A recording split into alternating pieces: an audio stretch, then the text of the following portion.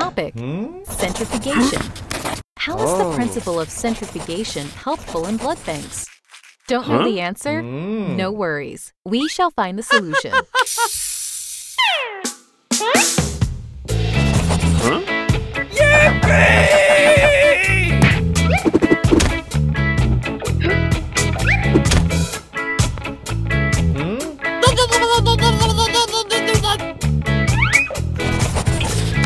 Oh yeah! Yes!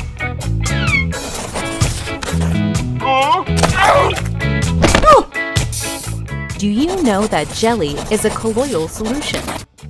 A colloidal solution is a solution whose particles neither dissolve nor settle down.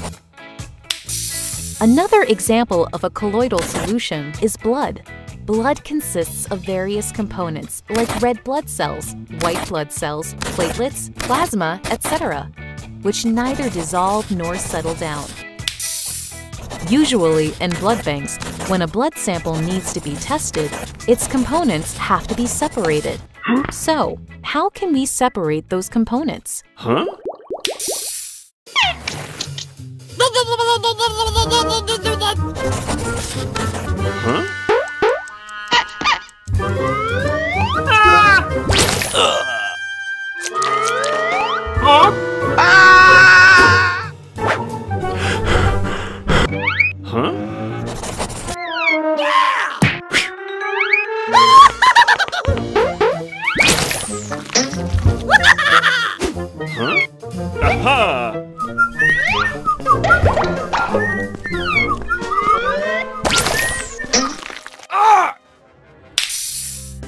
What do you think?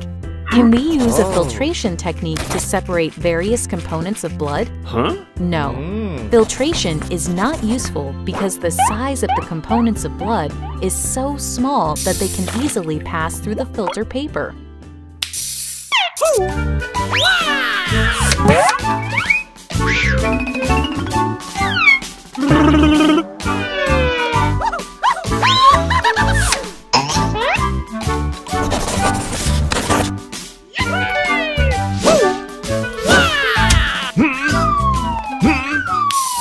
Similar to this merry-go-round, a machine called centrifuge is used in blood banks to separate blood components. In the centrifuge machine, a test tube filled with a blood sample is rotated at a constant high speed.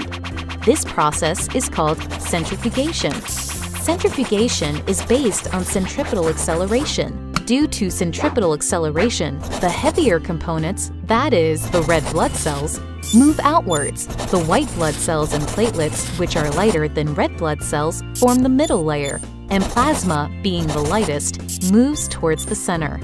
In this way, components of blood get separated by the principle of centrifugation.